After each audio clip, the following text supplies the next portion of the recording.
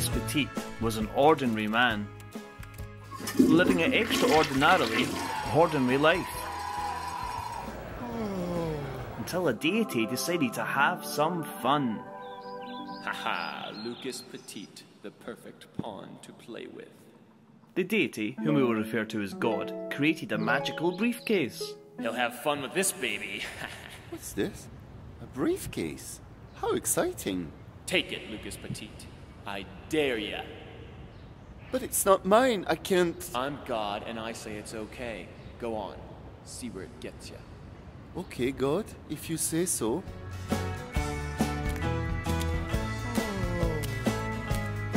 Ha ha ha. Now the real fun begins. Will God get his way?